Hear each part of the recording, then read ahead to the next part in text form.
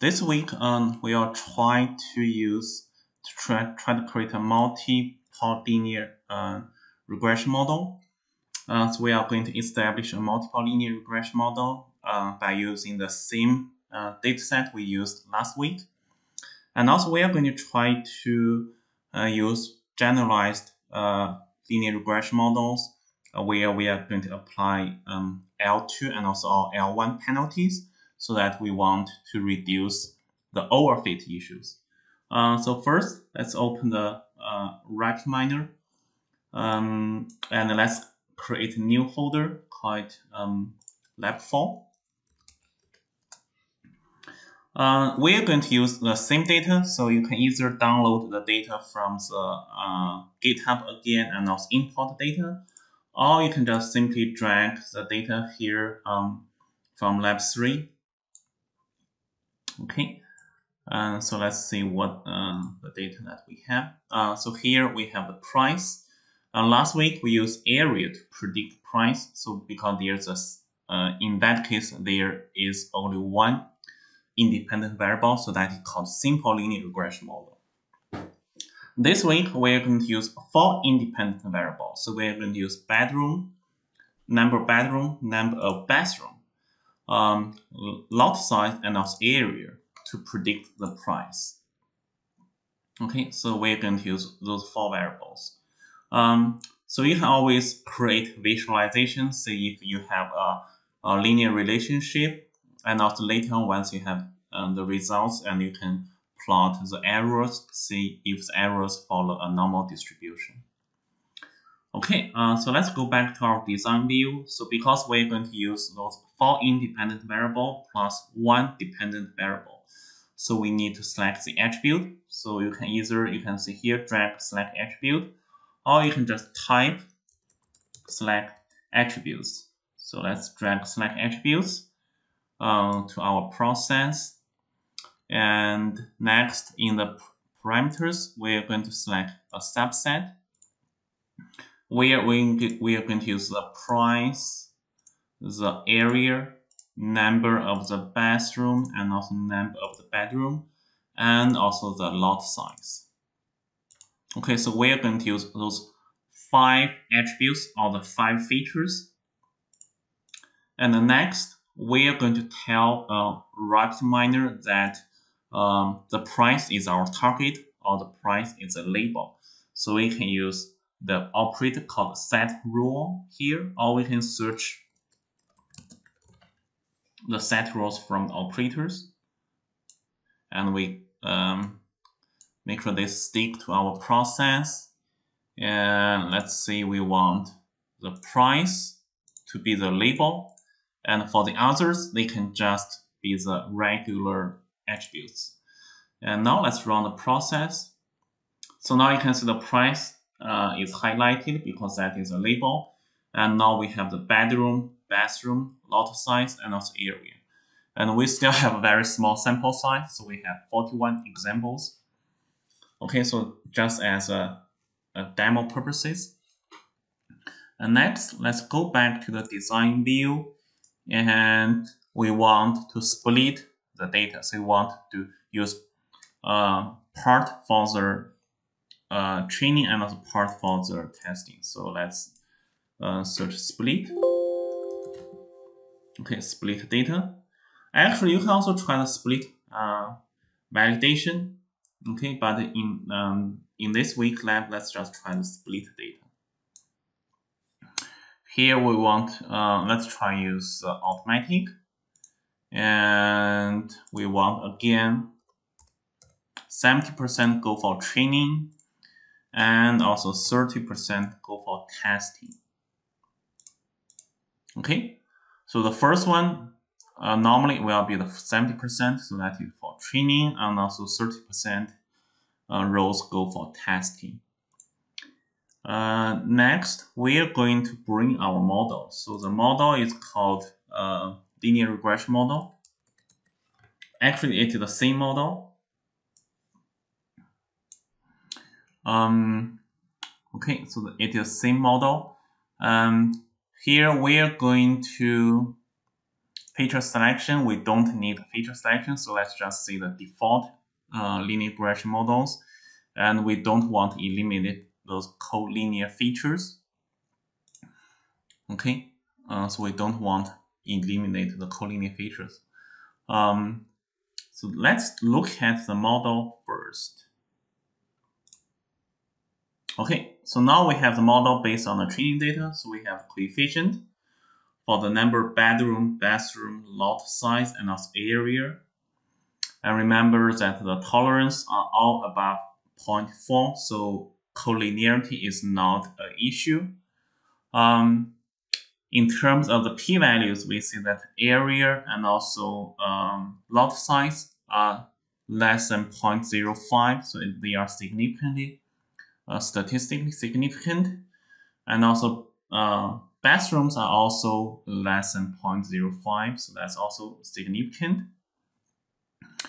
And if we look at the standard coefficient, we can see that lot size actually is the most important feature, because when the lot size increased by 1 standard deviation, the price increased by 0.911 standard deviation. Okay, so in this case, lot size is the most important feature. If we go to the description, and we can see that if we are going to make predictions, so the price equals this value times number of the bedrooms, plus this value times number of bathrooms, plus this value times lot size, plus this value times area, and minus this one. So we have a negative alpha. So the lot size has the smallest coefficient. However, it is the most important one because the standard coefficient is the biggest. Okay, so now we have our model. So let's look at our accuracy. So we can apply the model. You can also drag apply here, but just in case you cannot find apply model, so we can search from operators, apply the model. So you can see by default, the model will pass to the model. And we pass the training data to the as unlabeled. And next, let's see, we calculate the performance. So if we type performance, and make sure that we're using the performance for regression models. Okay, so performance, and we tap the predicted result to performance, and we pass the performance to the result window, and we want the squared correlation. So let's check that one. Okay, so now let's see the performance on the training data. So this here performance on training data. Okay, and we can see R square is very high. So if you remember that this R square is far way higher than the simple linear regression, because as long as we bring more features or variables into the regression models, so linear regression models, R square will increase. So in this case, because we have 4 variables, so R square is higher than just we use area only. Okay, so that's the performance on the training. So if you remember that we also want to test the performance on the testing data. So that is this testing data. So let's also do that. So first, let's copy those operators. We apply the data, and this will be the data for the testing. Okay. And we pass the testing data to apply model.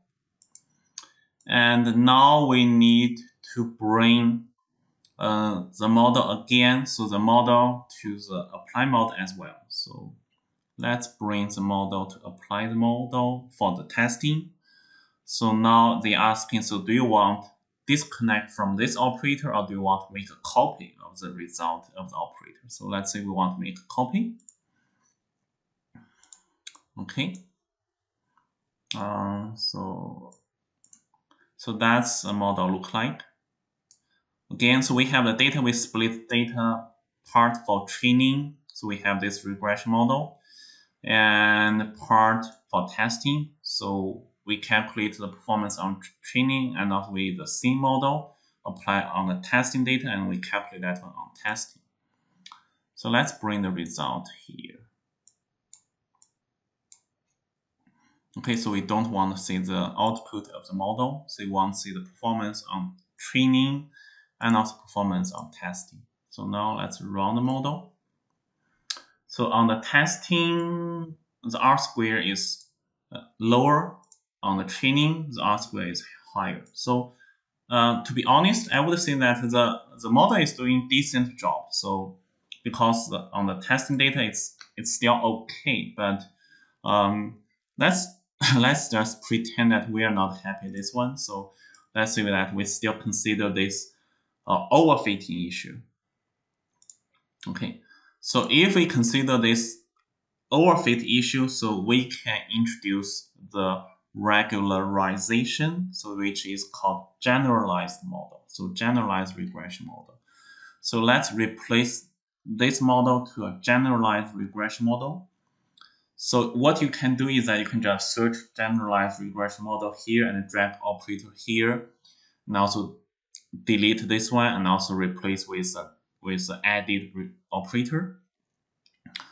Or an easy way is that we can just simply right click this model and we replace this operator, and we go to modeling, and I think that is predictive modeling.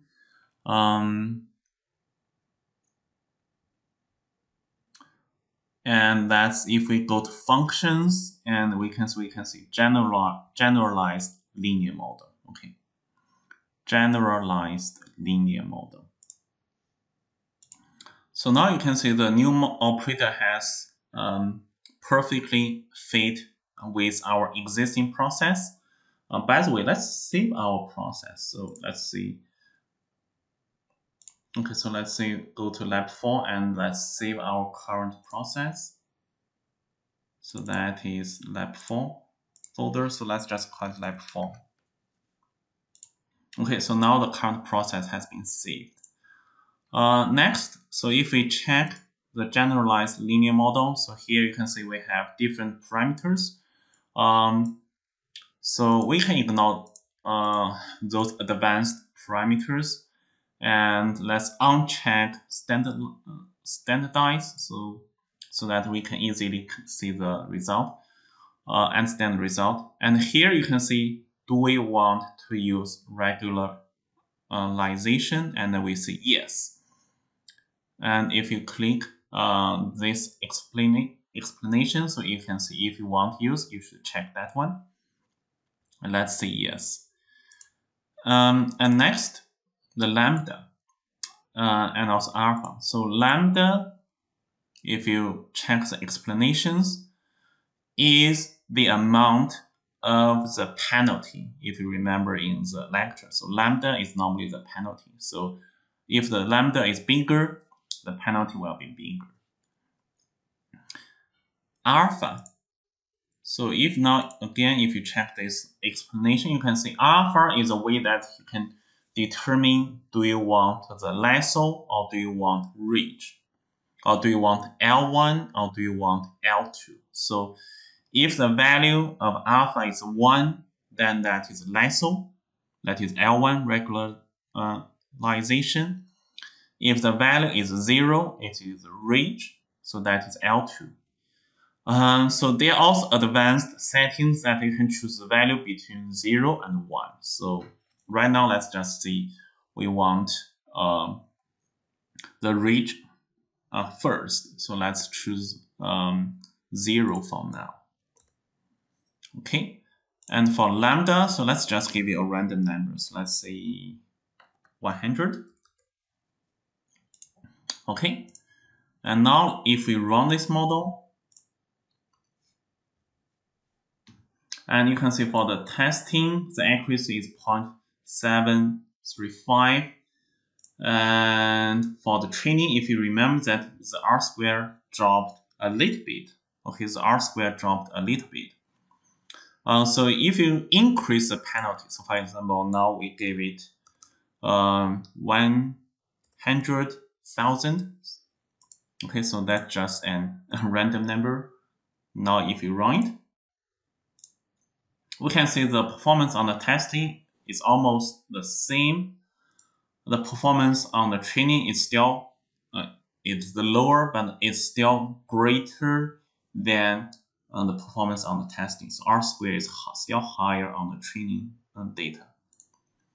Okay, and now you can say, okay, so you can try and use different lambdas. And they also give you an option that you can choose lambda search. Okay, so you can choose the lambda search. So, however, here let's just try to do.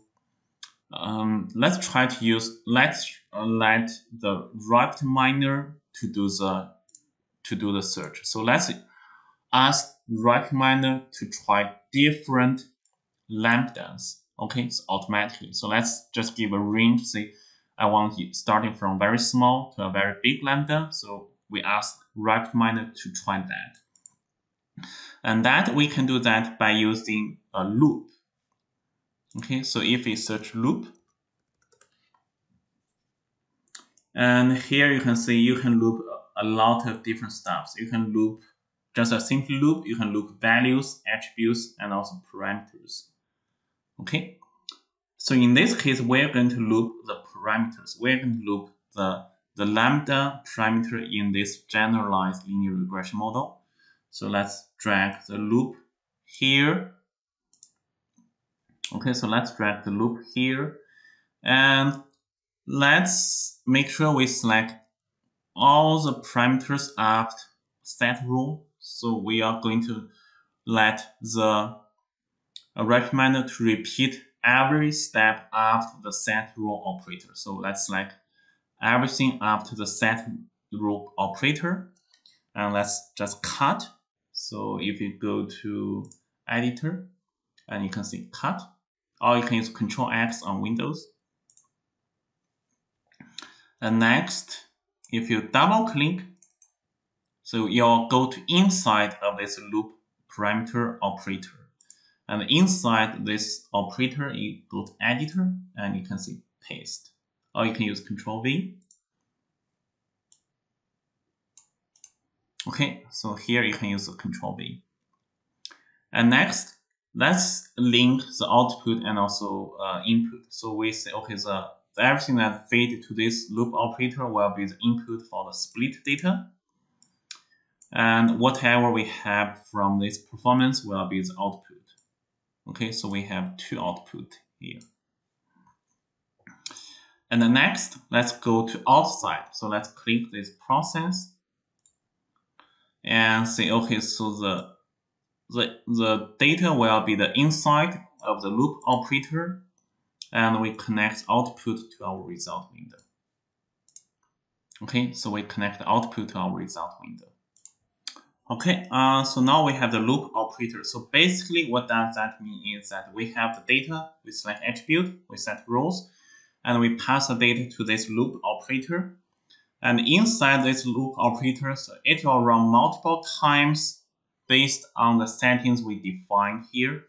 So every time it will split the data, create the linear regression models, and based on lambda that we defined, apply the model for training and also for the testing, and also report the result. Okay, so that's the idea of the using loop operator. So here you see that we have an exclamation mark. That is because we haven't defined the possible combinations of the parameters that we want to iterate. So here, let's go to inside of this loop operator. So there are several things that we need to change. So first, we are not going to log the performance because we are going to log the performance manually. Secondly, let's say we want to edit the parameters. So this is where you want to define, okay, so for each iterations, how do you want to change the variables or the parameters? So in our case, we want to change the lambda. Remember that we want to try to use different penalties. And that parameter is belong to this generalized linear model. So we select this one. And generalized linear model has multiple parameters. So here we're going to use lambda. And for lambda, so what is the minimum value and also what is the maximum value? So let's say we want minimum value to be 0 and the maximum value, let's say we want a very big value. And let's say we want 1000 step, probably. And also we don't want a linear, so probably let's say we want logarithmic. Okay. And let's actually give it the minimum value to be this one. Okay. So now you can see we start from a very small value and we will increase very faster to a very big value. Okay. Just 1000 steps. Okay. And now you can see how the penalty will change. All right. So now let me click OK. Next, so remember that in a split data, so every time we think, okay, we want automatically split the data. So to make sure that every time we are using the same data for training and also for testing, because we want to see the effect of the lambda. So let's say we give it use a local seed, and you can give it any number that you want. So just make sure that we want to give it a local random seed. So by giving a local random seed, every time you will split data that makes sure that the same rows go to training and also same rows go to testing. By doing that, we will be able to see that the effect of the lambda. Okay. So next, we want to record the performance for each iteration. So let's just search the log. Okay, so that is a log operator. So we see that for each iteration, we want to log the performance for training and also performance for testing. And we want to pass that result out. Okay. And let's double click or let's add it to the list. So here we see that performance for training, and that is a value from the performance of training where it is a value of the R squared. So we're only interested in the R squared correlation. And we add another entry, so that is P testing. And that is performance of testing, which is also a value. And the value is also squared correlation. And lastly, we also want to see the penalty. So that is lambda. And that is actually from the generalized linear model operator. And that is a parameter. And that is lambda. Okay, now we apply that. And let's go back to the process. Okay, so everything looks like great. Okay, so that's the loop parameters, which is ready. One more thing that we are also interested in is that we also want to see the coefficients of those models. So let's also go to inside of those loop parameters. So instead of log those performance also lambdas, Let's also report the performance of those models. Okay, so we make the model, connect the model to that output. And next, let's go outside the process. And now you can see we have new output and we make that connection. Okay, and also you can enable the parallel execution because that will run so many times. So if your computer or if your laptop is powerful enough, and you can check this one, so that will save you some time. Okay, so now let's run it. So this may take a few minutes to finish the calculation. Okay, so it's almost done. Okay, so here we have the models. Okay, and so if you check the first model, you can see that those are the models with smaller penalties or even no penalties. We can see the coefficient are still very high. So this is 19,000.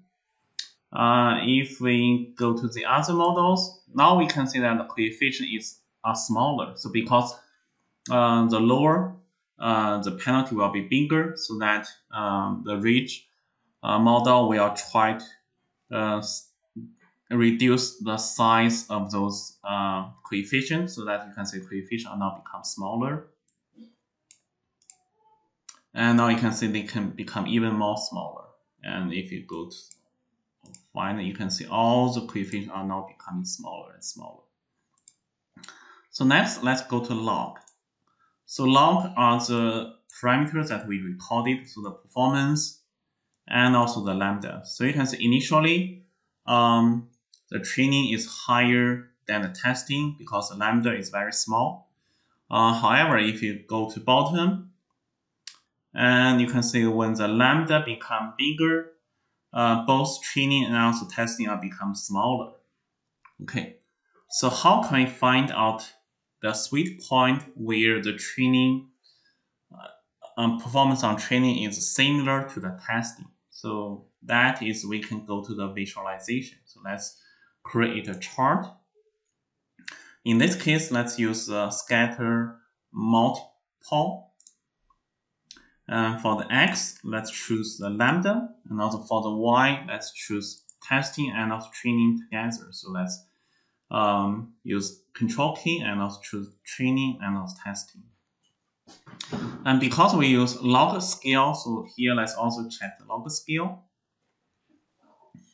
Okay, so here you can see that when the penalty is about 0, and you can see the training performance is higher on the testing. When the penalty is something around 0.1, the training is still greater than the testing, but after we increase the penalty, so you can see it's the performance on the training is not decreasing. And when the penalty is greater than 10,000, so about here, so now we reach the point where the penalty on the training is similar as the penalty on the testing. Okay, so that's great. So I would use the penalty of this one in the model, so that I might have sacrificed the performance on the training, but I have simplified the model that the performance on the testing is the same as the training, so that next time when I bring new data to the model and make predictions, I will be more confident that the model will do a similar job on the new data. Okay, so that's the idea that why we need regularization. And now if we go back to the loop parameters, and also here, let's see, right now we are using alpha equals 0, so that means we're using the L2, so ridge regression. So if we choose that one to 1, so we are using a lasso, and let's see how it looks like. So here now we are using the lasso model, and let's run it. Okay, so it's almost over.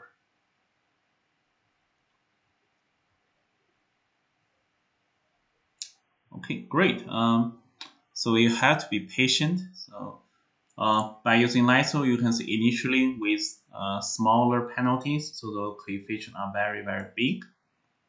And if you go to middle, now you can see that the coefficient becomes smaller, and also for bathrooms, their coefficient becomes 0. And if you go to the others, okay, so finally that we just have the intercept.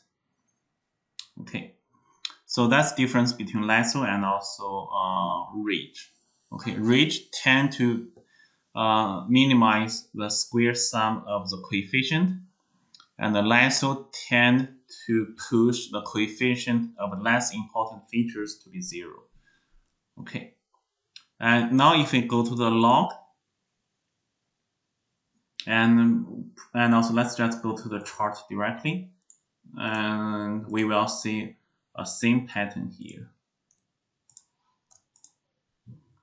Okay, slightly different, but you can see that when the penalty is something around 0, so training data has better performance than the testing data. And however, so when we reach this point, so that is, okay, so I cannot get the value, but anyway, so when we reach this point, we can see that we do have the point where the training data has the same performance as the testing data. Okay, so now that is a place where I would use for the new data. So I have a simplified model, and that can give me the decent performance and also reliable performance.